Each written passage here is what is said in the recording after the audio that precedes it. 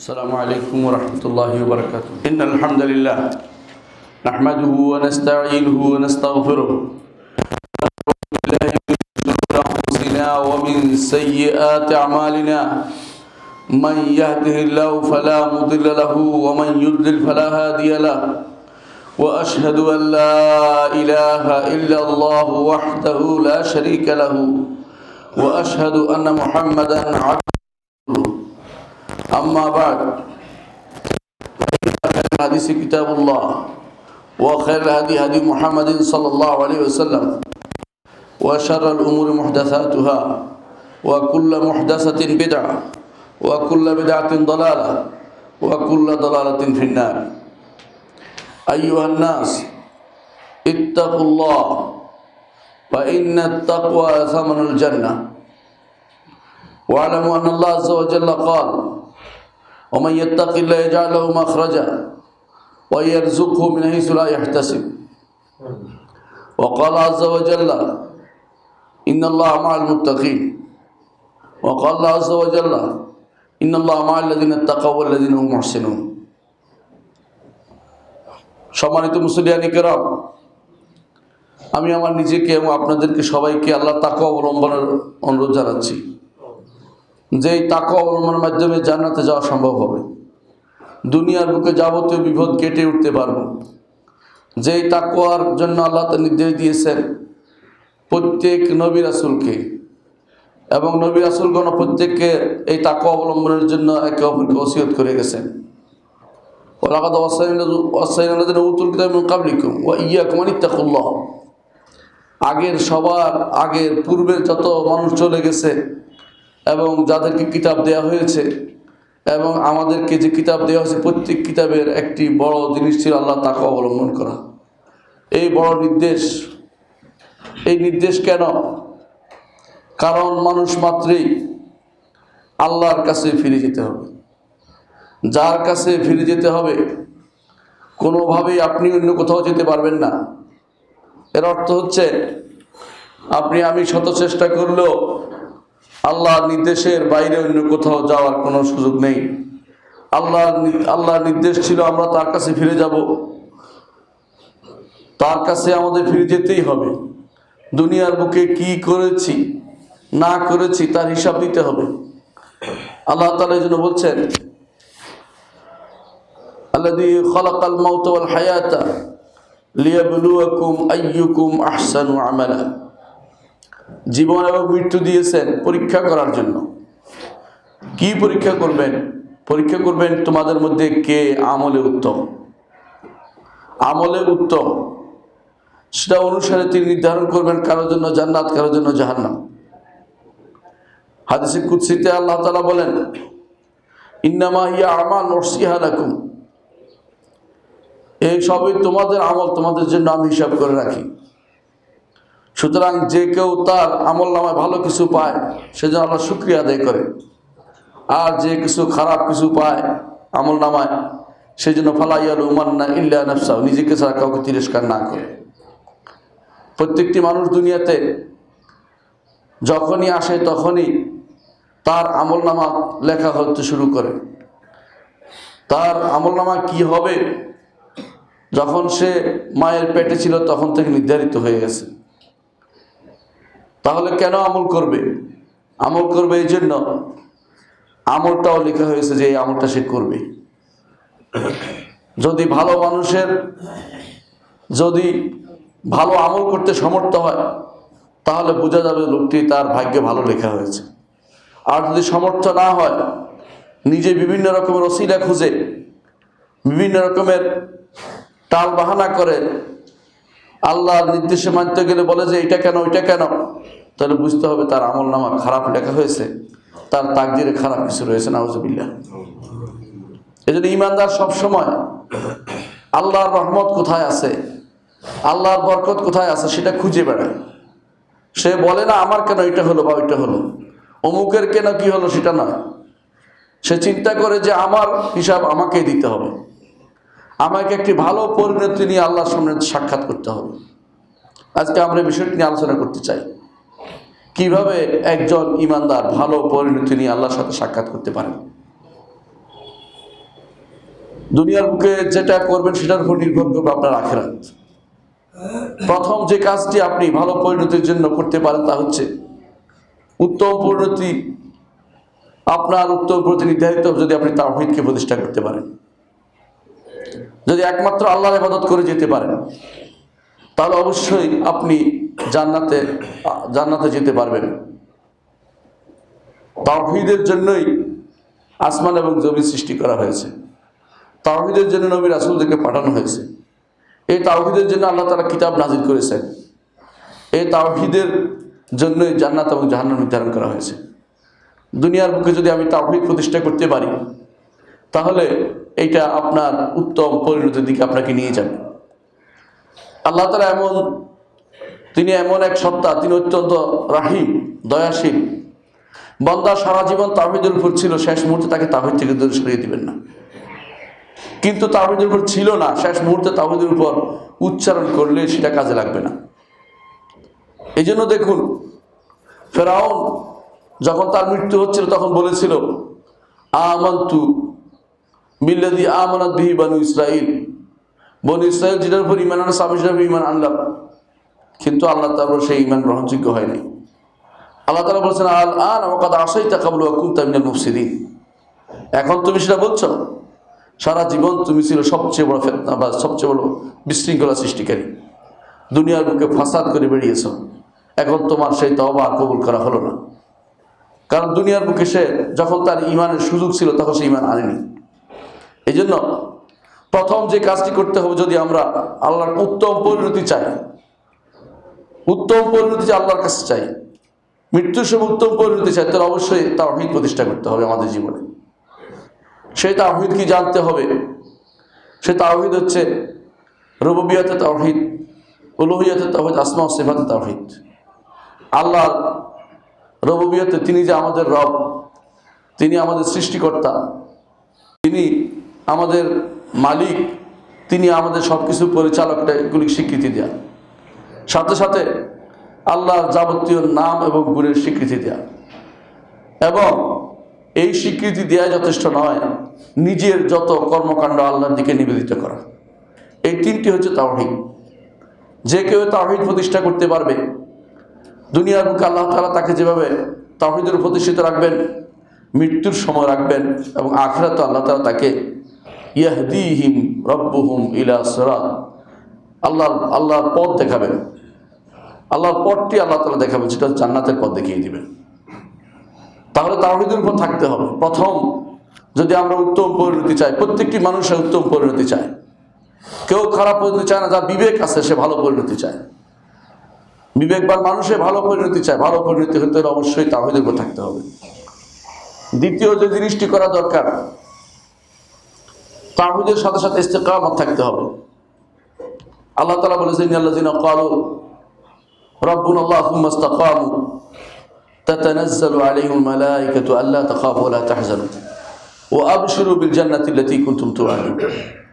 যারা বলে নিশ্চয় আমাদের রব আল্লাহ, অর্থাৎ তাওহীদ প্রতিষ্ঠা করেছে, এটুকু যথেষ্ট না, সুম্মা ইসতাকামু, এর উপর স্থির থাকলো, সন্দেহ করলো না, কোনোদিন সন্দেহ পাতিকে পড়লো না, কিছুদিন মানে কম হলো না। বিপদে পড়লে আল্লাহকে মানি, আবার বিপদ চলে গেলে দুনিয়ার বিভিন্ন জিনিসের পিছনে ধর্ণা দেয়, সেটা তারা করে না, বরং আল্লাহ তাআলার ঈমানের উপর দৃঢ়পদ থাকে এবং তারা সুন্নতের উপর আমল করতে থাকে।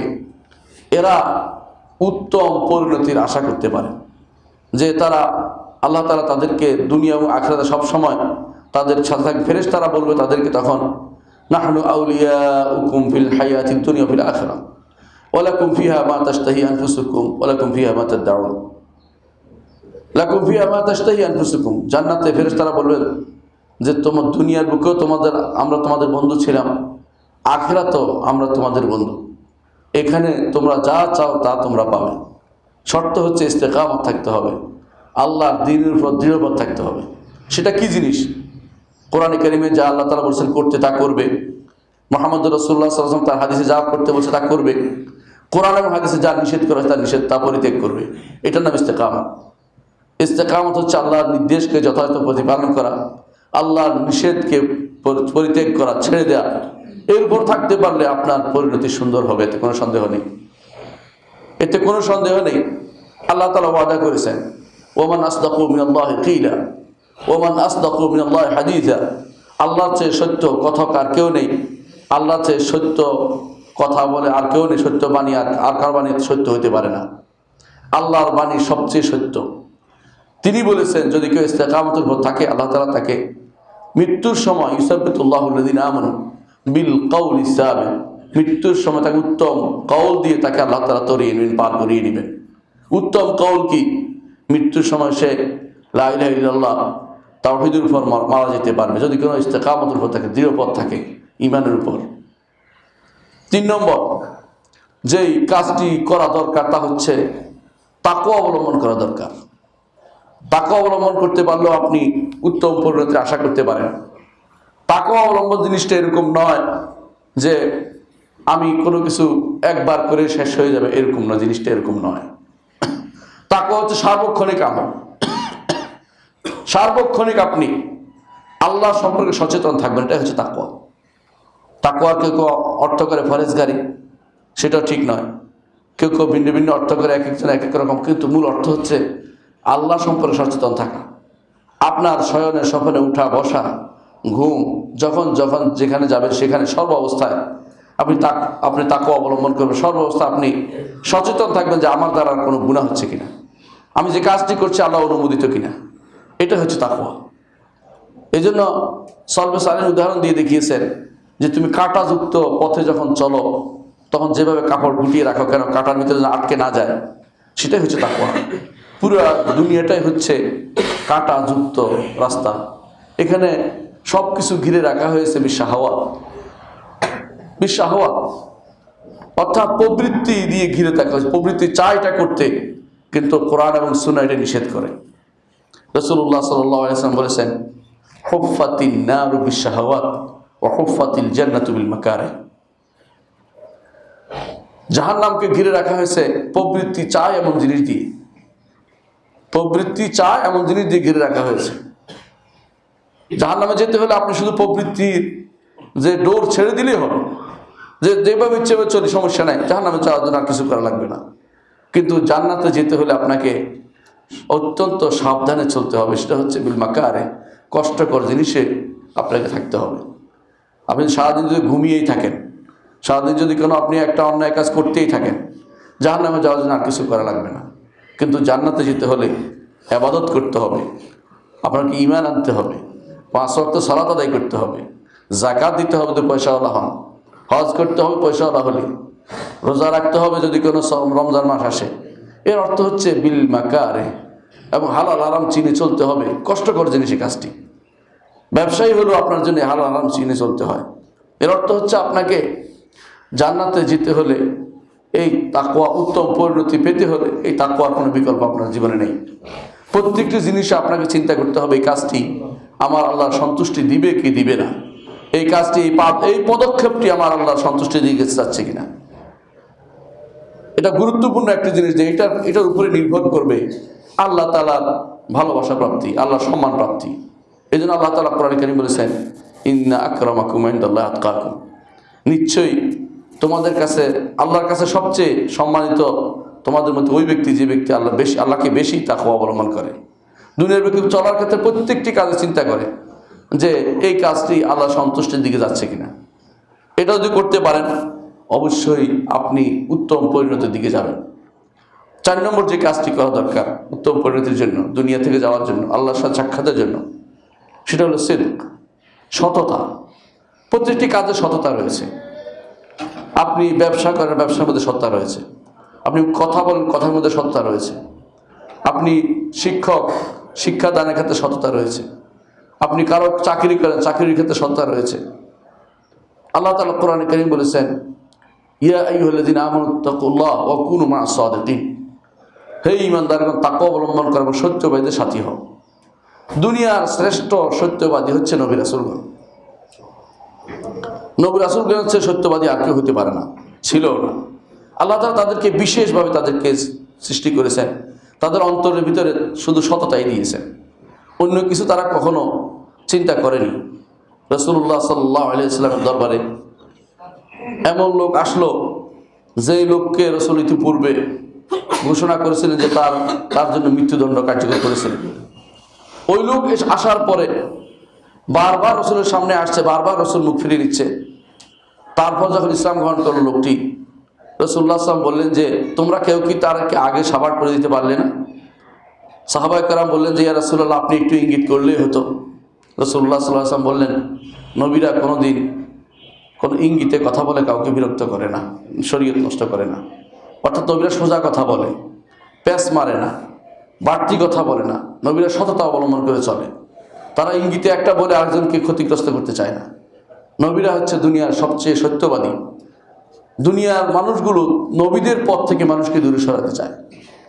তারা বিশ্বাস করে তারা বেশি বুঝে। যখনই নবীদের পথ থেকে তারা বেশি বুঝে মনে করে পথ দূরে সরে যায়, তখনই যাবতীয় বিপর্যয় নেমে আসে। আজও দুনিয়ার বুকে যত বিপর্যয় নেমে আসছে নবীদের পথ থেকে দূরে সরে যাওয়ার জন্য। আমাদের নারীরা আজ এমনভাবে চলছে নবীদের পথ থেকে দূরে সরার কারণে, নির্দেশের দূরে সরার কারণে। আমাদের যুবকরা আজ নষ্ট হয়ে যাচ্ছে। আমরা সবাই ইমান সকালবেলা ইমানদার হই, বিকালে ইমান হারা হয়ে যায় শুধুমাত্র নবীদের পথ থেকে দূরে থাকার জন্য। এরা মহাসত্যবাদী, এই নবীগণ সত্যবাদী, আর যার কাছ থেকে এসেছেন তিনিও সত্যবাদী। আল্লাহ তাআলা চেয়ে সত্যবাদী আর কেউ নেই। তিনি যেহেতু পাঠিয়েছেন নবী রাসূলদেরকে, সুতরাং সত্যবাদীদের সাথী হওয়া আমাদের জরুরি, নিজেরা সততা অবলম্বন করা জরুরি। রাসূলুল্লাহ সাল্লাল্লাহু আলাইহি ওয়াসাল্লাম বলেছেন ইন্নাস সিদকা লা ইয়াহদি ইলাল বির, সত্য ন্যাক কাজের দিকে নিয়ে যায়, আর ন্যাক কাজ জান্নাতের দিকে নিয়ে যায়, আর মিথ্যা খারাপ কাজের দিকে নিয়ে যায়, খারাপ কাজ জাহান্নামের দিকে নিয়ে যায়। এই জন্য 4 নম্বর যে কাজটি করতে হবে ভালো পরিণতির জন্য তা হচ্ছে অবশ্যই আমাদেরকে সততা অবলম্বন করতে হবে আমাদের জীবনে, প্রত্যেকটি ক্ষেত্রে সততা। কেমন সততা? একজন মানুষ নিজে সৎ হবে, সে বুঝতে পারবে যে আমি সৎ। রাসূলুল্লাহ সাল্লাল্লাহু আলাইহি ওয়াসাল্লাম নিজেও বলেছেন এই কথাটি, যে গুনাহ ওইটাই তোমার অন্তর বলবে এটা গুনাহ, আর সৎ ওইটাই যেটা অন্তর বলবে এটা সৎ কাজ। আপনার সামনে কেউ বাজারে বিক্রি করছে কম দামে, আপনার উচিত হবে তাকে জিজ্ঞাসা করা যে তুমি যে কম দামে জেনে শুনে বিক্রি করছো কিনা। হয়তো ঠকছে, আপনি তো সৎ অবলম্বন করতে পারতেন, আপনার সততা কোথায় গেল? আপনি বলতে পারতেন, আপনি সুযোগ নেবেন না, আপনি বলবেন যে তুমি কি সত্যি জানো এই দাম এত কিনা। এটাও সততার অংশ, এটা নসরের অংশ, মানুষের কল্যাণকামিতার অংশ। এটাও কিন্তু অবশ্যই জরুরি। দুনিয়া থেকে যাওয়ার আগে সততা অবলম্বন করে আপনাকে যেতে হবে। দুনিয়ার মানুষ ভালোবাসবে কারণ আল্লাহ আপনাকে তখন ভালোবাসবেন। আল্লাহর সাথে সাক্ষাতের জন্য আপনি তখন উদ্গ্রীব হবেন, কারণ আপনার তখন আর ভয় থাকবে না। আর যদি দুনিয়াতে অন্যায় করে বেড়ায়, মিথ্যাচার করে বেড়ায়, তখন সে পলায়ন করার অবস্থা থাকবে, আল্লাহর সাথে সাক্ষাতের আশা করবে না, আল্লাহ তার সাথে সাক্ষাতের আশা রাখবেন না। রাসূলুল্লাহ সাল্লাল্লাহু আলাইহি ওয়াসাল্লাম সেটা বলেছেন, মান আহাব্বা লিকা আল্লাহ আহাব্বাল্লাহু লিকাহু ওয়া মান আহাব্বা লিকা আল্লাহ আহাব্বাল্লাহু লিকাহু। কেউ যদি কোনো আল্লাহর সাথে সাক্ষাতের আশা মহব্বত করে, আল্লাহ তাআলাও তার সাক্ষাতের মহব্বত করেন। আল্লাহু আকবার। আল্লাহ তাআলা তার সাথে সাক্ষাৎ চাইবেন যদি সে আল্লাহর সাক্ষাতের আশা করে। কখন আল্লাহর সাথে সাক্ষাৎ করতে পারে? যখন নিজেকে সততার মধ্যে নিজেকে বাঁচিয়ে রাখতে পারবে, নিজের জীবনের প্রত্যেকটি ক্ষেত্রে চিন্তা করবে আমি আল্লাহর সাথে সততা অবলম্বন করি, পরিবারের সাথে সততা অবলম্বন করি, সন্তানদের সাথে সততা অবলম্বন করি, প্রতিবেশীর সাথে সততা অবলম্বন করি, রাষ্ট্রের কর্মকাণ্ডের সাথে সততা অবলম্বন করি। প্রত্যেকটি কাজ এটা আমার দায়িত্ব হিসেবে নেই। কেউ না দেখলেও আমার রব দেখতেছেন, রাতের অন্ধকারও তিনি দেখতেছেন। এই সততা একজন ইমানদারের জন্য কর্তব্য, যিনি চান যে তার উত্তম পরিণতি হোক। পঞ্চম যে কাজটি করা দরকার উত্তম পরিণতির জন্য তা হচ্ছে তওবাতুস সাদিকা, খাঁটি তওবা। দুনিয়াতে মানুষ আসবে, এখানে গুনাহ হবেই হবে, গুনাহ হবেই। মুহাম্মদ রাসূলুল্লাহ সাল্লাল্লাহু আলাইহি ওয়াসাল্লাম বলেছেন খায়রুল কুল্লু বনি আদম খাত্তা ওয়া খায়রুল খাত্তাইনা আত-তাওয়াবুন। প্রত্যেকটি বনি আদম ভুল করে, আর উত্তম ভুলকারী হচ্ছে তওবাকারী। উত্তম ভুলকারী অর্থাৎ ভুলকারীর মধ্যে উত্তম হয় তওবাকারী। যত মানুষ আপনি দেখবেন, যত ভালো মানুষ আছে তওবা করে বড় হয়েছে, তওবা ছাড়া কেউ বড় হতে পারবে না। আল্লাহর কাছে তওবা করুন। গুনাহ থাকুক না থাকুক এটা বলবেন না, গুনাহ আছেই। অনেক মানুষ মনে করে আমার তো গুনাহ নেই, এটা ঠিক নয়। আপনার গুনাহ অবশ্যই হচ্ছে। খাতারাত, যে সময়টুকু আল্লাহর পথে ব্যয় করছেন না ওটার মধ্যে গুনাহ হচ্ছে, কারণ আপনি তো আব্দ, দাস। দাসের কাজ হচ্ছে মুনিবের আনুগত্য করা, মুনিবের সন্তুষ্টির জন্য ছুটা। আপনি যে সময়টুকু নিজের আনন্দের জন্য ছুটেছেন ওখানেও গুনাহ হয়েছে। এই জন্য আমার সবসময় তওবার ভিতরে থাকা উচিত। সাইয়্যিদুল খালক মুহাম্মদ রাসূলুল্লাহ সাল্লাল্লাহু আলাইহি ওয়াসাল্লাম, যার আগের পরে সমস্ত গুনাহ আল্লাহ তাআলা ক্ষমা করে দিয়েছেন, তিনিও তওবা করতেন এবং প্রতি সাহাবায়ে কেরাম গুনতেন কোন কোন মজলিসে 70 বার তিনি তওবা করতেন, ইস্তেগফার করতেন। এবং শুধু তাই নয়, রাসূলুল্লাহ সাল্লাল্লাহু আলাইহি ওয়াসাল্লাম নিজে বলেছেন, ওয়া ইন্নী লা আস্তাগফিরুল্লাহ ফিল ইয়াওমি আকসার মিন 100 মাররা, আমি 100 বার উপরে আল্লাহর কাছে ক্ষমা প্রার্থনা করি। আমি সারাদিন গুনার মধ্যে ডুবে আছি, আমাদের কর্মকাণ্ড গুনার ভিতরে চলছে, আমাদের এখন প্রত্যেকটি আয়ের মধ্যেই সন্দেহ ঢুকে যাচ্ছে। এই অবস্থায় আমাদের তওবা ছাড়া কোনো পথ নেই। মুখে শুধু সুযোগ পাইলে শুধু তওবা করবেন, মুখ থেকে শুধু বের আস্তাগফিরুল্লাহাল্লাযী লা ইলাহা ইল্লা হু আল হাইয়ুল কাইয়্যুম ওয়া আতুবু ইলাইহি, একসাথে ইস্তেগফার হবে, তওবা হবে এবং এটা সুযোগ পেয়ে যাবেন। আর কিছু না, আপনি শুধু একটুকু বলেন আল্লাহুম্মা গফিরলি, আল্লাহ আমাকে ক্ষমা করে দাও, আল্লাহ আমাকে ক্ষমা করে দাও। রাসূলুল্লাহ সাল্লাল্লাহু আলাইহি ওয়াসাল্লাম বলেছেন, বান্দা যখন তওবা করে আল্লাহর কাছে তার মর্যাদাই শুধু বৃদ্ধি পায়, আল্লাহর কাছে তার মর্যাদাই শুধু বৃদ্ধি পায়। তার মর্যাদা, বান্দা যখন নিজেকে ছোট করে আল্লাহ তাকে বড় করে তোলে, আর বান্দা যখন অহংকারী হয় আল্লাহ তাকে নির্যাতিত করে, অপমানিত করে। এই জন্য বান্দার উচিত হচ্ছে সার্বক্ষণিক তওবাতে লেগে থাকা। যদি আল্লাহর সাথে সাক্ষাতের আশা করেন, যদি উত্তম পরিণতির সাথে আপনার আখিরাত আপনি দেখতে চান, দুনিয়া থেকে যাবার সময় উত্তম পরিণতি চান, অবশ্যই আমাদেরকে নিয়মিত তওবা করে যেতে হবে। এই তওবার জন্য দেখেন প্রত্যেক সালাতের পরে আপনি বলেন আস্তাগফিরুল্লাহ আস্তাগফিরুল্লাহ আস্তাগফিরুল্লাহ। আপনি যখন দুই সিজদার মাঝখানে বলেন আল্লাহুম্মা গফিরলি ওয়ারহামনি ওয়াআফিনি ওয়াজবুরনি ওয়াহদিনি ওয়ারফা'নি বলতে থাকেন, এবং সিজদার মধ্যে আপনি ইস্তেগফার করেন। কেন? কারণ এটা একটা বিরাট সুযোগ, এই জায়গাতে বেশি কবুল হবে। মুহাম্মদ রাসূলুল্লাহ সাল্লাল্লাহু আলাইহি ওয়াসাল্লাম বলেছেন যে যখন বান্দা সিজদায় থাকে তখন আল্লাহর সবচেয়ে নিকটবর্তী অবস্থা থাকে। নিকটবর্তী কিভাবে জানেন? কারণ যত বেশি বিনয় তত বেশি নিকটে, কারণ সিজদার চেয়ে নিকটবর্তী জায়গা হতে পারে না। যেন আপনি বলছেন যে আল্লাহ আমি সিজদা করছি তোমার জন্য, নাক ঘষছি, আমার কপাল লাগাচ্ছি, আমি আমার দুই হাতের আঙ্গুলগুলি লাগিয়ে দিয়েছি, পায়ের হাঁটু লাগিয়ে দিয়েছি, পায়ের আঙ্গুল লাগিয়ে দিচ্ছি, আমার আর যাওয়ার জায়গা নেই, তোমার কাছে আমি নত হওয়ার জন্য এর চেয়ে নিচে যাওয়ার আমার জায়গা নেই। আল্লাহ তাআলা সেটাকে বেশি কঠিনভাবে গ্রহণ করেন। আসলে কি আমাদের সিজদাগুলো সেরকম হয় কিনা? সিজদা তো একটা অভ্যাসে পরিণত করে নিয়েছি। অভ্যাসে পরিণত করার কারণে আমাদের অন্তর দিয়ে আল্লাহ তাআলার আযমত প্রকাশ পায় না। মহান রব্বুল ইজ্জত আপনার মতো আমার মতো এরকম ক্ষুদ্র জিনিসের কোনো কিছু তার প্রয়োজন নেই, আমাদের প্রয়োজন তাকে ডাকার। আমি যত বেশি ইস্তেগফার করতে পারবো, তওবা করতে পারবো, যত বেশি আমি সিজদা করতে পারবো, তত বেশি আল্লাহর নৈকট্য অর্জন করতে পারবো। রাসূলুল্লাহ সাল্লাল্লাহু আলাইহি ওয়াসাল্লাম বলেছেন, কিয়ামতের আগে একটি সময় আসবে যখন একটি সিজদা খায়রুম মিনাদ দুনিয়া ওয়া মা ফিহা হবে, দুনিয়া এবং তার মধ্যে যা আছে তা থেকে বেশি মূল্যবান হয়ে যাবে। এর কারণ কি জানেন? মানুষ দুনিয়ার পিছিয়ে দৌড়াতে থাকবে, সিজদার পিছিয়ে দৌড়াবে না। আমাদের সালফে সালেহিন দেখেন, তারা সবচেয়ে বেশি নৈকট্য অর্জন করতো সিজদা দিয়ে, ফরজ সালাতের পর নফল সালাত দিয়ে, সুযোগ পেলে 2 রাকাত সালাত পড়তো। কিন্তু আমরা এখন কিভাবে সালাত কমানো যায় এই টেনশনে থাকি, কিভাবে 2 রাকাত সালাত কম পড়া যায় এই সুযোগ খুঁজতে থাকি। কখনো আমরা 2 রাকাত সালাতের চিন্তা করি না, মসজিদে এসে খুঁজি যে এই সময় থাক, আর আল্লাহ তো গুনাহ দিবে না, কিন্তু মসজিদে ঢুকতে রাসূল বলেছেন 2 রাকাত সালাত পড়তে, সেটার গুরুত্ব দেই না। শিখিয়ে দিয়েছেন আমার নবী, সেটা করি না। কারণ সেই যুগের এবং এই যুগের মধ্যে পার্থক্য হয়ে গেছে, মানুষ এখন দুনিয়ামুখী হয়ে গেছে। এই জন্য একটি সিজদা রাসূল বলেছেন দুনিয়া এবং তার মধ্যে যা আছে তা থেকে উত্তম হয়ে যাবে। কারণ এই সময়টা সেরকম অবস্থা পরিণত হয়েছে, মানুষ এখন মসজিদমুখী হচ্ছে না। মানুষ এখন মসজিদ হলেও শুধুমাত্র একটা বিভিন্ন উদ্দেশ্যমূলকভাবে মসজিদে আসা হচ্ছে। আল্লাহর কাছে বিনয় হয়ে পরবর্তী জীবনে আল্লাহর কাছে নিজেকে সঁপে দেওয়ার টেন্ডেন্সি থেকে মানুষ মসজিদে আসে না। এই জন্য আমাদের উচিত যে উত্তম পরিণতির জন্য তওবা ইস্তেগফারে লেগে থাকা। গুনাহ হবেই, গুনাহ হবে না এটা বলা হয়নি। রাসূলুল্লাহ সাল্লাল্লাহু আলাইহি ওয়াসাল্লাম হাদিসে এসেছে, তিনি বলেছেন যদি তোমরা গুনাহ না করতে, হাদিসে কুদসি আল্লাহ তাআলা বলেন, অথবা রাসূল নিজে বলেছেন যে যদি তোমরা গুনাহ না করতে, আল্লাহ তাআলা এমন কাউকে সৃষ্টি করতেন যারা গুনাহ করতো আর তিনি তাদের ক্ষমা করতেন। কিন্তু আমরা তো গুনাহ করব, তিনি ক্ষমা করবেন, তিনি গফুর ও গফফার। এই জন্য তার কাছে ক্ষমা চাইতে হবে। ক্ষমা চাওয়ার মাধ্যমে আপনি গুনাহ না থাকলেও আল্লাহর কাছে উচ্চ মর্যাদায় আসীন হবেন। আর গুনাহ নাই এটা কেউ বলতে পারে না। যে ব্যক্তি গুনাহ নাই বলে সে অহংকারী, কোনো সন্দেহ নেই সে অহংকার করছে। ষষ্ঠ যে কাজটি করতে হবে সেটা হচ্ছে বেশি বেশি করে দোয়া করতে হবে। বেশি বেশি করে দোয়া করতে হবে। কি দোয়া করতে হবে? আল্লাহ তাআলা শিখিয়ে দিয়েছেন, রব্বানা লা তুযিগ কুলুবানা বা'দা ইয হাদাইতানা ওয়া হাব লানা মিন লাদুনকা রাহমা ইন্নাকা আনতাল ওয়াহ্হাব। আল্লাহ হেদায়েত দেওয়ার পর অন্তরটাকে বক্র করে দিবেন না।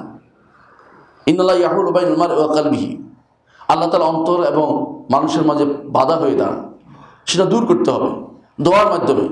যে আল্লাহ দয়া করে যেহেতু আমাকে হেদায়েত দিয়েছো, দয়া করে আমাকে হেদায়েতের উপর রাখো, হেদায়েতের উপর আমার মৃত্যু নসিব করো, হেদায়েতের উপর আমার পরিবার পরিজনকেও তুমি মৃত্যু নসিব করো, হেদায়েতের উপর রাখো। দোয়া চালিয়ে যেতে হবে। দোয়ার চেয়ে উত্তম অস্ত্র আর কিছু নেই। ইমানদারের বড় অস্ত্র হচ্ছে দোয়া। কারণ সে অনেক কিছুই করতে পারে না, কিন্তু কথা তো বলতে পারে, টাকা পয়সা দিতে পারে নাই, কিন্তু দোয়া করতে তো নিষেধ নেই।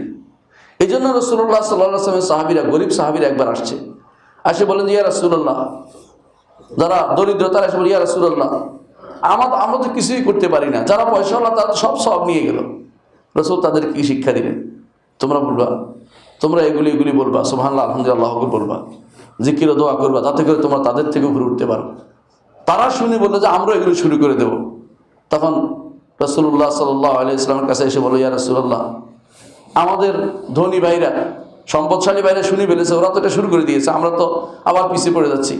রাসূলুল্লাহ সাল্লাল্লাহু আলাইহি ওয়াসাল্লাম বললেন, যাকা ফাদলুল্লাহ ইউতি মান ইয়াশা, আল্লাহর ফজল আল্লাহ যাকে ইচ্ছা তাকে দিবে, তোমরা এগুলি থেকে পিছপা হয়েও না। এর অর্থ হচ্ছে দোয়া লাগবেই, জিকির লাগবেই। আপনার আমার জীবনের বড় সম্পদ হচ্ছে দোয়া, বড় সম্পদ দোয়া। দোয়া করলে আপনার লাভ।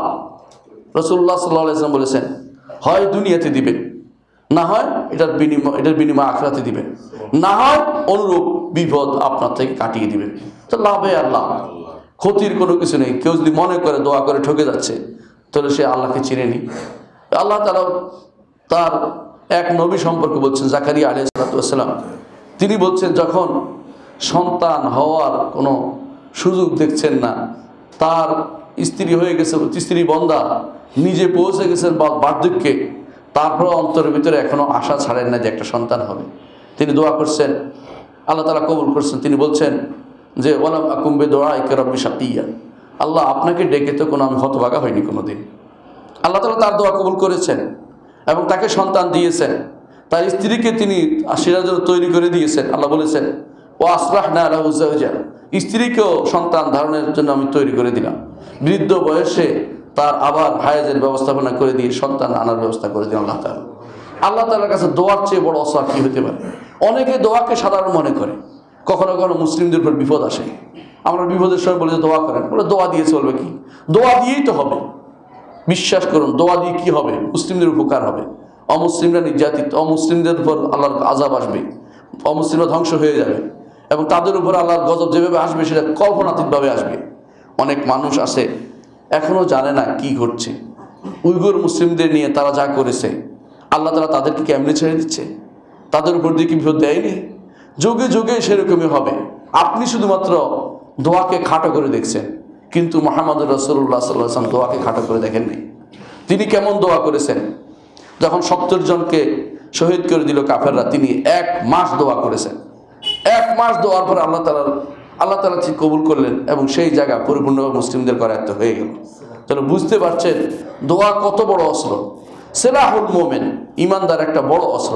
দোয়াকে খাটো করে ওই ব্যক্তি দেখে যে ব্যক্তি আল্লাহকে চিনতে পারেনি এখনো, যে ব্যক্তি বুঝতে পারেনি যে কি জিনিস দরকার। আপনি দোয়া করেন, বদদোয়া কম করবেন, বেশি বেশি করে দোয়া করবেন। অনেকে আছে সন্তানদের জন্য খারাপ হলে বদদোয়া করতে আরম্ভ করে, এটা আরও খারাপ হবে সন্তান। আপনি সন্তানের দোয়া করতে থাকেন, দোয়া করেন, রব্বানা হাব লানা মিন আজওয়াজিনা ওয়া যুররিয়াতিনা কুররাতা আ'ইউন ওয়াজআলনা লিল মুত্তাকিনা ইমামা। যেভাবে শিখিয়ে দিয়েছেন সেইভাবে দোয়াটা আমাদের করা উচিত। কারণ এর মাধ্যমে আমরা দুনিয়া এবং আখিরাতে অবশ্যই আল্লাহ তাআলার রহমত প্রাপ্ত হব এবং এর মাধ্যমে উত্তম পরিণতিতে যেতে পারবো। রব্বানা ইন্নানা সামি'না মুনাদি ইউনাদি লিমান আ'মানা বিরব্বিকুম ফাআমান্না রব্বানা ফাগফির লানা যুনুবানা ওয়া কাফির আন্না সাইয়্যাতিনা ওয়া তাওফানা মা'আল আবরার। শিখিয়ে দিয়েছেন আল্লাহ তাআলা কিভাবে দোয়া করতে হবে। আল্লাহ ইমান আনার জন্য আমাদেরকে ঘোষণা দিয়েছে ইমানদারে, সেই ডাক দিয়েছে, ডাকে আমরা সাড়া দিয়েছি, ইমান এনেছি। আল্লাহ আমাদের ক্ষমা করে দিন। শিখিয়ে দিয়েছে আল্লাহ তাআলা কীভাবে দোয়া করতে হবে। সুতরাং দোয়া চালিয়ে যেতে হবে, ইস্তেগফারের সাথে সাথে দোয়াও চালিয়ে যেতে হবে। সপ্তম যে কাজটি করতে হবে, যদি উত্তম পরিণতির আশা করতে হয়, তা হচ্ছে যে কম আশা করতে হবে। বেশি আশাবাদী হওয়া ঠিক না। মানে বেশি আশাবাদী হয়ে কী হয়েছে জানেন, মাঝে মধ্যে আমাকে কেউ কেউ প্রশ্ন করে যে আমার আর কোনো উপায় নেই, বাড়িটা দোতলা তিনতলা হচ্ছে না, এখন সুদী ব্যাংক থেকে টাকা নিতে পারবো কিনা। তার উপায় নেই, এত কিসের উপায় নেই।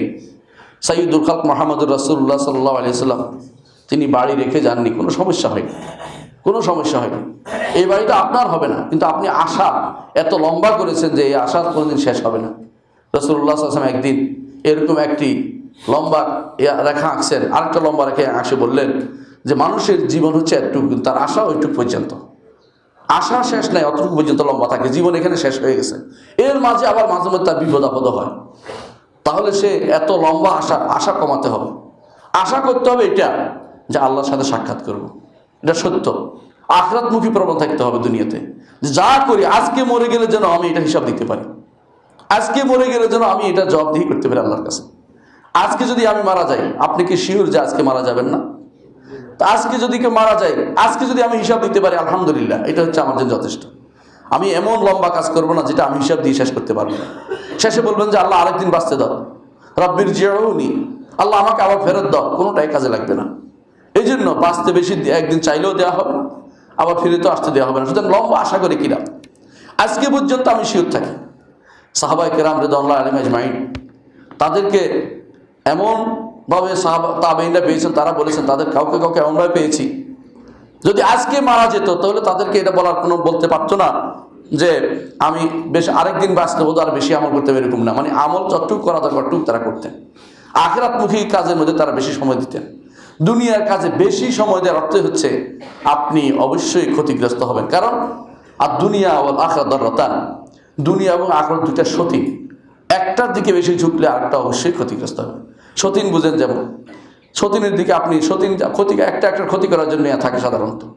তাহলে আপনি আমি দুনিয়ার দিকে যত বেশি ঘুষবো, যত বেশি আশা করব, যত বেশি পাগল করা হবো, একবারই দুইবারই যথেষ্ট না, আরও করা দরকার। এক জমি দুই জমি যথেষ্ট, আরও করা দরকার। এত বেশি আশা করলে আপনি কি করবেন হিসাব দিয়ে করতে হবে। রাসূলুল্লাহ সাল্লাল্লাহু আলাইহি ওয়াসাল্লাম বলেছেন, যারা গরিব তারা ধনীদের চেয়ে 500 বছর আগে জান্নাতে চলে যাবে। তাহলে গরিবদের তো সৌভাগ্য, এটা হিসাব দিতে হবে না তাদের। একজন রিকশাওয়ালা আপনার চেয়ে উত্তম হতে পারে যদি সততার সাথে চলে, কারণ তার মরার পরে তার কোনো হিসাব নিকেশ না। কি আছে, দুইটা ফরজ, ঈমান আনছে, সালাত আদায় করছে, আর সওমের সময় সওম পালন করেছে, আর বাকিগুলো তার উপর ফরজ হয়নি। যাকাত দিতে হয় না, হজ করতে হয় না, মানুষের বছরে বছর মানুষের হক দিতে হচ্ছে না, কারণ নাই তার কি করবে। আল্লাহ তাআলা তাকে লা ইউকাল্লিফুল্লাহু নাফসান ইল্লা উসআহা, সাধ্যের বাইরে কাউকে কষ্ট দেন না। তাহলে একজন মানুষ তার আখিরাতমুখী প্রবণতাই প্রমাণ করবে সে দুনিয়া থেকে বিমুখ হতে চায়।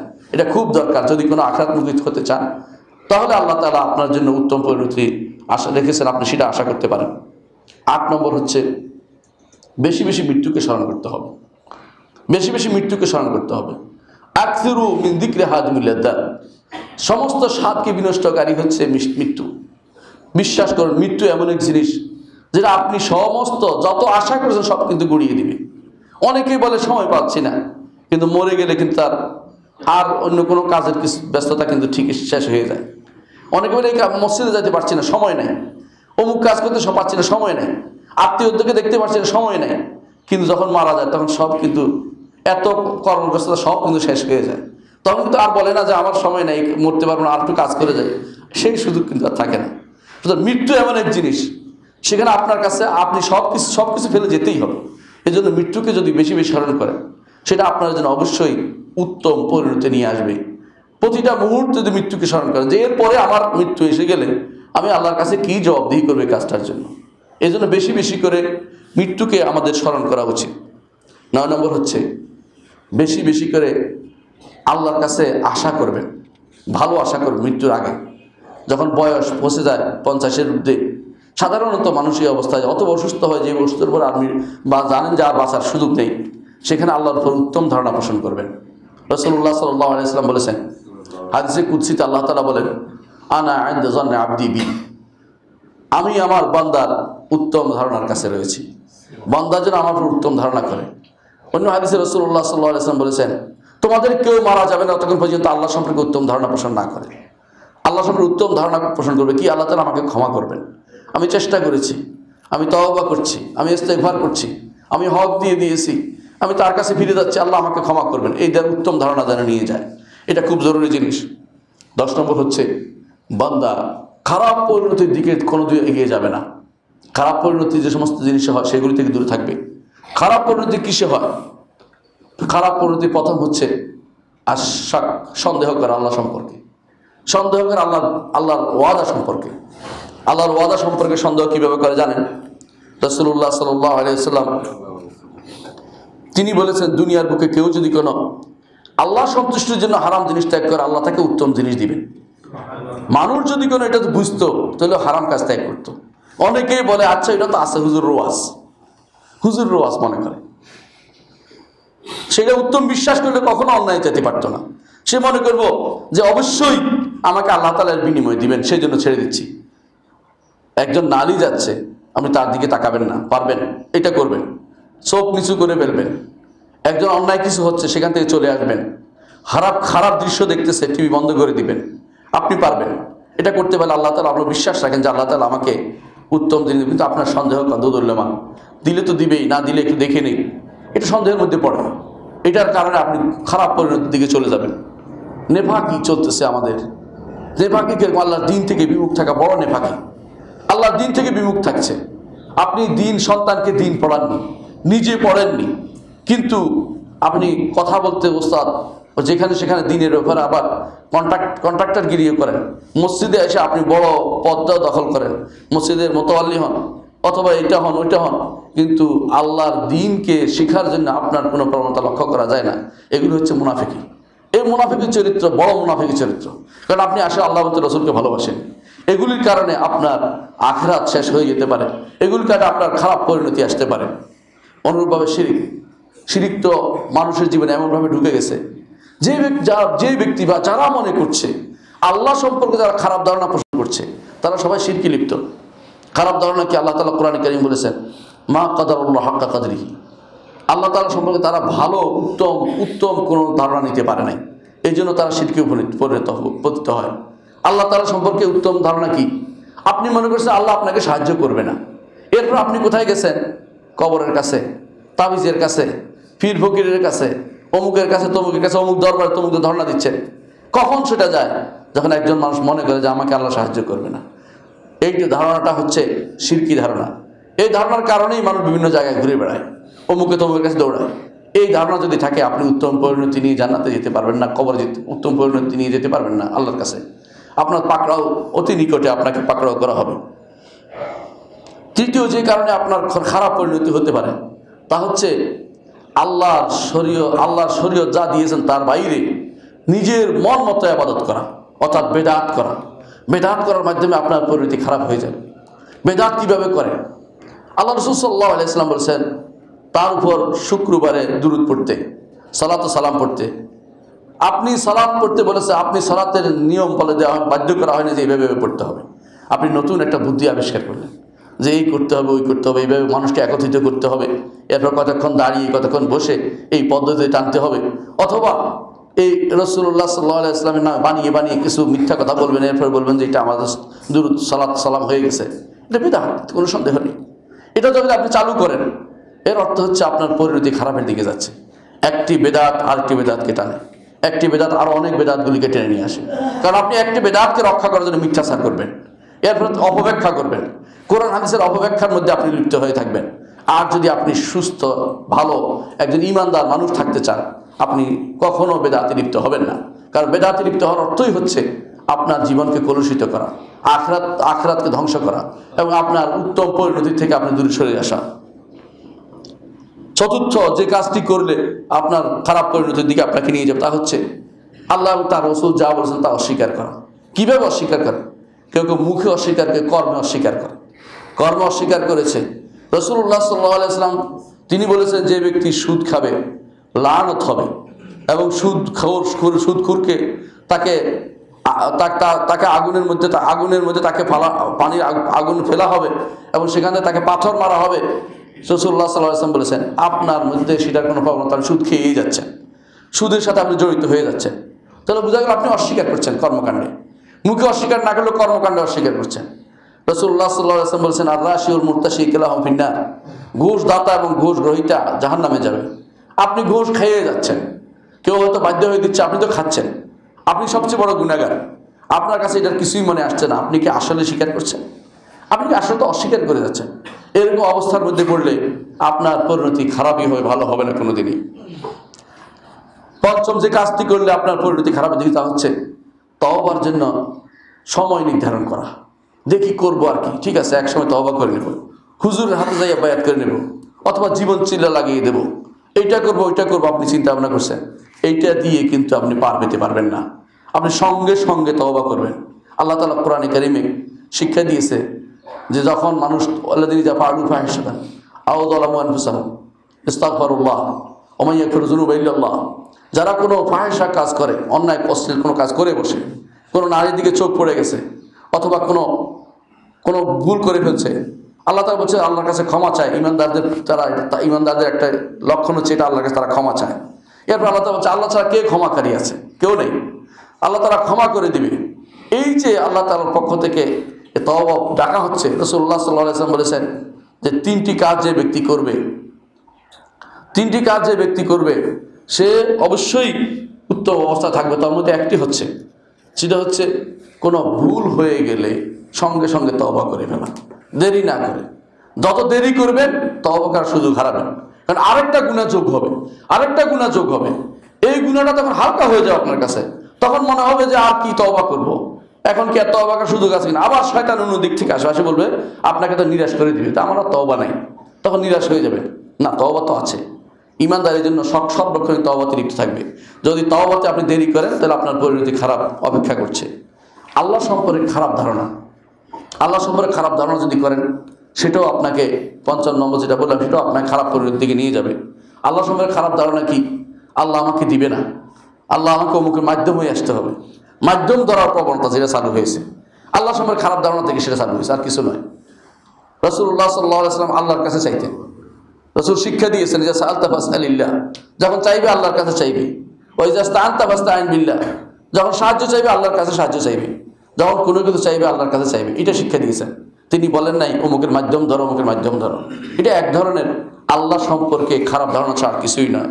এই জন্য খারাপ ধারণা থেকে দূরে সরে আসতে হবে।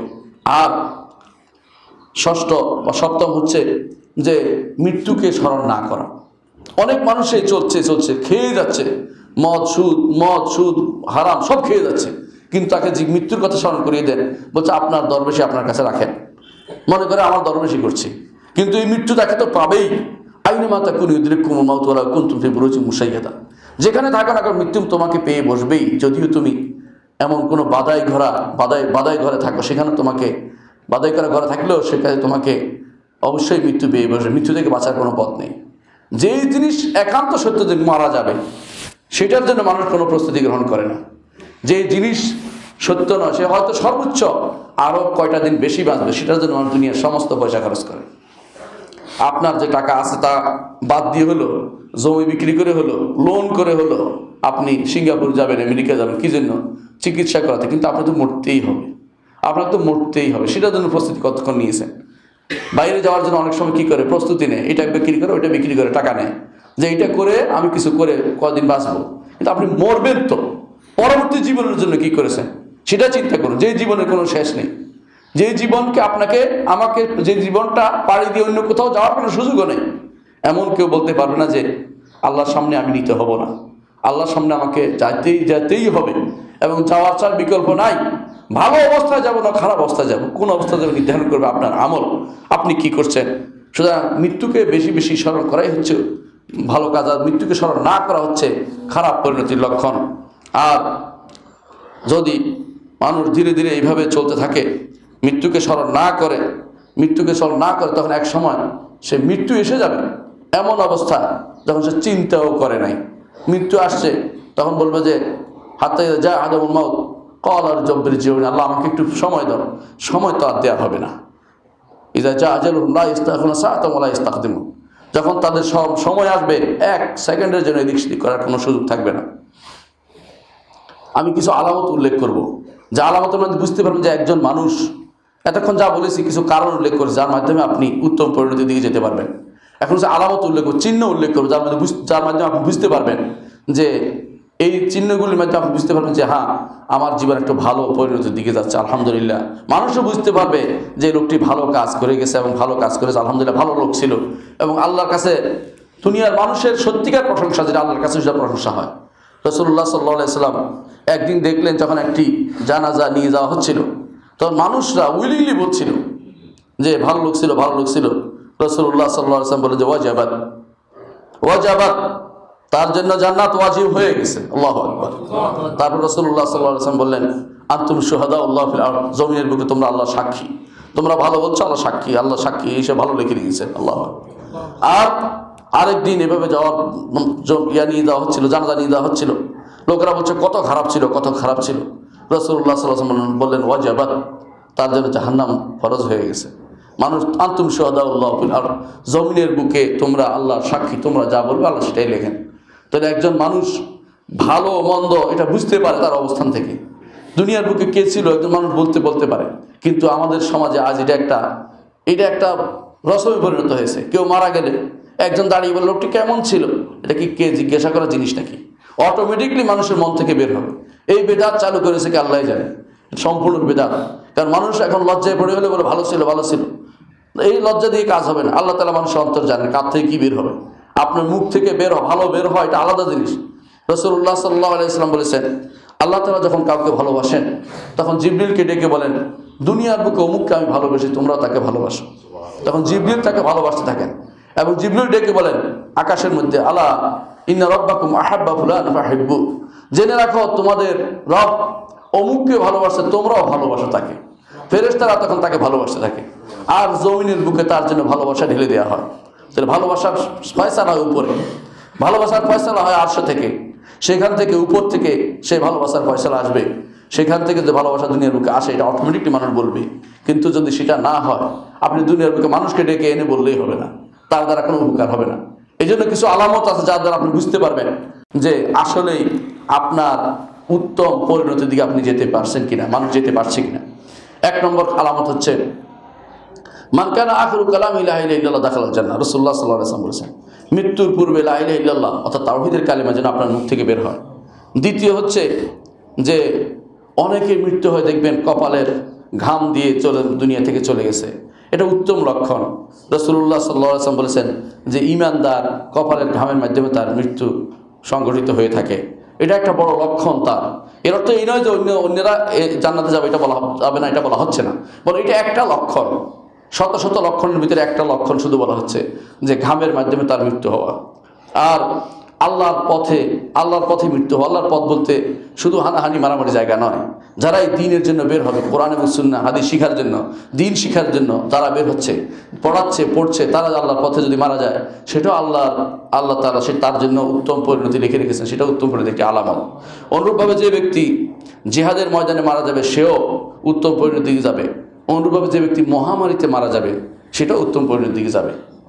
আজ করোনা ভাইরাসে সারা দুনিয়া কাঁপতেছে, সবাই ভয় পাচ্ছে কখন কোন দিকে যায়।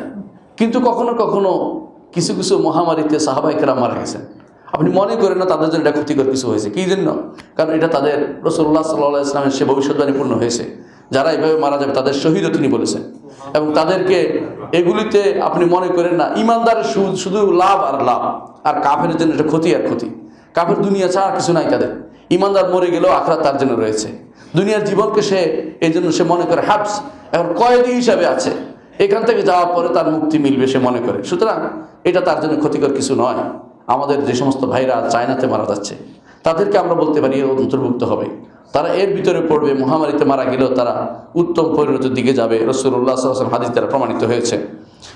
অনুরূপভাবে পেটের পীড়াতে মারা গেল, উদরামের রোগ বা পেটের পীড়ায় মারা গেল, রাসূলুল্লাহ সাল্লাল্লাহু আলাইহি ওয়াসাল্লাম তাদেরকে বলেছেন যে তারাও এর অন্তর্ভুক্ত উত্তম পরিণতির দিকে, অর্থাৎ তারা তাদের ভালো পরিণতি বলে বোঝা যাবে।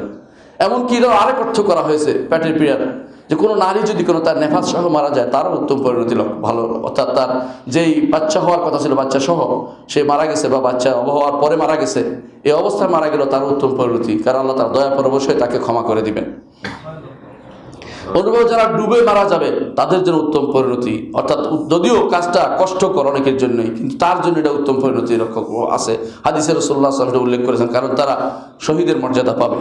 উপর থেকে কোনো কিছু অনেক সময় বিল্ডিং ভেঙে পড়ে অথবা কিছু ভেঙে পড়ে মারা যায়, অথবা বিমান ধ্বংস হয়ে মারা যায়, অথবা আগুনে পড়ে মারা যায়, এদের সবার জন্যই আল্লাহর পক্ষ থেকে তাদের সুসংবাদ রয়েছে যারা উত্তম পরিণতির দিকে যাচ্ছে। অনুরূপভাবে যারা আল্লাহ তাআলার পথ থেকে যারা মানুষকে দূরে সরিয়ে দিচ্ছে, তাদেরকে যারা আল্লাহর পথে ফিরিয়ে আনার জন্য তারা প্রচেষ্টা চালাতে মারা যায়, এই লোকগুলির জন্য দেফা ফি সাবিলিল্লাহ, আল্লাহর পথ থেকে মানুষকে দূরে সরিয়ে তাদের আল্লাহর দিকে ফিরিয়ে আনার জন্য যারা মারা যাচ্ছে, এদেরকে অর্থাৎ কথা দিয়ে হোক, কাজ দিয়ে হোক, অথবা লেখানি দিয়ে হোক, অথবা বক্তৃতা দিয়ে হোক, তারা যারা এই পথে থাকবে আল্লাহ তাআলা তাদেরকে উত্তম পরিণতির মৃত্যু দিবেন। অনুরূপভাবে যারা নিজের পরিবার পরিজন এবং নিজের সম্পদ রক্ষার্থে মারা যাবে, রাসূলুল্লাহ সাল্লাল্লাহু আলাইহি ওয়াসাল্লাম তাদেরকেও শহীদের মর্যাদার কথা বলেছেন। এর অর্থ হচ্ছে এটাও কিন্তু তার ঈমানিয়াতের একটা দিন, ঈমান রক্ষার জন্য, পরিবার পরিজন রক্ষার জন্য এবং সন্তান সন্ততি এবং নিজের সম্পদ রক্ষার জন্য, নফস নিজের আত্মাকে নিজেকে রক্ষার জন্য যে ব্যক্তি প্রতিরোধ করতে গিয়ে মারা যাবে সেও কিন্তু উত্তম পরিণতির দিকে যাচ্ছে। সুতরাং ঈমানদার কখনো ঠকে না, ঈমানদার প্রত্যেকটি কাজের লাভ রয়েছে। অনুরূপভাবে যে ব্যক্তি আল্লাহর পথে পাহারাদার থাকা অবস্থায় সে মারা যাবে, আল্লাহর পথে অর্থাৎ মুসলিমদের রাষ্ট্রীয় পাহারাদার অবস্থায় মারা যাবে, তারও উত্তম পরিণতি রাসূলুল্লাহ সাল্লাল্লাহু আলাইহি ওয়াসাল্লাম ঘোষণা করেছেন যে সেও উত্তম পরিণতির দিকে যাচ্ছে। আর সর্বশেষ সেটা হচ্ছে একটা ভালো আমলের উপর মারা যাওয়া, এটা একটি আলামত। একটা ভালো আমলের উপর মারা যাওয়া এটা একটি বড় আলামত। রাসূলুল্লাহ সাল্লাল্লাহু আলাইহি ওয়াসাল্লাম এই জাতীয় কাজগুলোকে তিনি উত্তম পরিণতির একটি আলামত হিসেবে বিবেচনা করেছেন। এই জন্য এই কাজগুলোকে আমাদের সব মাথায় রাখতে হবে সবসময়, যে এই কাজগুলি করে যদি যেতে পারি ইনশাআল্লাহ আল্লাহ তাআলা আখিরাতের যে বিরাট ময়দান সেখানে আমাদেরকে সাহায্য করবেন এবং জান্নাতের পথ আমাদের জন্য উন্মুক্ত করে দিবেন। আকুলু কাওলি হাযা ওয়া আস্তাগফিরুল্লাহ লি ওয়া লাকুম ওয়া লিসাইরিল মুসলিমিন ফাস্তাগফিরু ইন্নাহু হুয়াল গাফুরুর রাহিম। ইন্নাল হামদালিল্লাহ নাহমাদুহু ওয়া নাস্তাঈনুহু ওয়া নাস্তাগফিরুহু ওয়া নাউযু বিল্লাহি মিন শুরুরি আনফুসিনা ওয়া মিন সাইয়্যাতি আমালিনা মান ইয়াহদিহিল্লাহু ফালা মুদিল্লা লাহু ওয়া মান ইউদ্লিল ফালা হাদিয়া লাহু وأشهد أن لا إله إلا الله وحده لا شريك له وأشهد أن محمدا عبده ورسوله أيها الناس সম্মানিত মুসলিয়ানি کرام, মৃত্যু এমন এক জিনিস যেটা আসবেই, বিভিন্ন অবস্থায় আসবে। তবে ঈমানদার সবসময় চেষ্টা করে তার মৃত্যুটা যেন ভালো অবস্থায় হয়, আমলে সালের উপর হয়। ইতিমধ্যে আপনারা অনেক জেনেছেন, কেউ একামত দিয়েছে এর মধ্যে মারা গেছে, কেউ সেজদায় গিয়েছে মারা গেছে। এগুলি কিন্তু ভালো লক্ষণ, নিতে কোনো সন্দেহ নেই, কিন্তু এগুলি একমাত্র লক্ষণ নয়। মুহাম্মদ রাসূলুল্লাহ সাল্লাল্লাহু আলাইহি ওয়াসাল্লাম তার চেয়ে উত্তম ব্যক্তি কেউ আছে? নাই। তিনি মারা গেছেন কিন্তু তার বিছানায়। সুতরাং সলাতে মারা যেতে হবে জরুরি নয়, সলাতে মারা যাওয়া জরুরি নয়, মদিনায় মারা যাওয়া জরুরি নয়। হ্যাঁ, এগুলি একটি লক্ষণ প্রত্যেকের জন্য যে এটা ভালো কাজ, কিন্তু তাই বলে এটার মধ্যে মারা জরুরি নয়। উত্তম কাজ অর্থই হচ্ছে উত্তম কাজ করতে করতে তিনি মারা গেছেন, ওই অবস্থায় থাকতে হবে জরুরি নয়। আপনি যোহর সালাত আদায় করেছেন, আপনি মাগরিবের অপেক্ষায় আছেন, এর মধ্যে মারা গেছেন, আলহামদুলিল্লাহ উত্তম কাজের মধ্যেই আছেন। রাসূলুল্লাহ সাল্লাল্লাহু আলাইহি ওয়াসাল্লাম এই জন্য বলেছেন যে আরশের নিচে যারা ছায়া পাবে তাদের মধ্যে এক শ্রেণী হচ্ছে রাজুলুন কলবুহু মুআল্লাকুম বিল মসজিদ, ওই ব্যক্তি যে ব্যক্তির অন্তর মসজিদের সাথে লটকে আছে। কখন লটকে থাকার অর্থ কি? লটকে থাকার অর্থই হচ্ছে এটা, এক সালাত পড়ছে আরেক সালাত পড়ার জন্য তার অন্তর উদ্গ্রীব রয়েছে যে এখন যোহর পড়েছে আসর মসজিদে পড়বো, জামাতের সাথে পড়বো, তার মাথার ভিতর সারাক্ষণ এই চিন্তা কাজ করছে। এটা একটা উত্তম কাজের মধ্যে সে লিপ্ত রয়েছে। রাসূলুল্লাহ সাল্লাল্লাহু আলাইহি ওয়াসাল্লাম এটাও বলেছেন, কেউ যদি সালাতের অপেক্ষায় থাকে সালাতের মধ্যেই আছে। রাসূলুল্লাহ সাল্লাল্লাহু আলাইহি ওয়াসাল্লাম এটাও বলেছেন, সালাতের জন্য বের হয়েছে, সালাতের মধ্যেই আছে। আল্লাহু আকবার। এ হচ্ছে আমাদের জন্য আল্লাহর পক্ষ থেকে বিশেষ নেয়ামত যে একজন মানুষ, আল্লাহ চান যে মানুষকে, ঈমানদারকে কিভাবে তরিয়ে নেবেন, কিভাবে জান্নাত দেবেন। আল্লাহ চাচ্ছেন ঈমানদারকে জাহান্নামে যেন না থাকে, কিন্তু ঈমানদার সেটা নিতে চায় না। ঈমানদার যদি একটু বুঝতো যে আমার রব আমাকে কত ভালোবাসেন, আমাকে পার করার জন্য তিনি চেষ্টা করেন, সহযোগিতা করছেন, তাহলে ঈমানদার সবসময় চেষ্টা করতো যে আল্লাহ তাআলাকে ভালোবাসতো, আল্লাহ তাআলার পথে অনুসারে চলতো, এর বাইরে চলতো না, আখিরাতমুখী হতো এবং উত্তম পরিণতির জন্য সর্বদা চেষ্টা চালিয়ে যেত।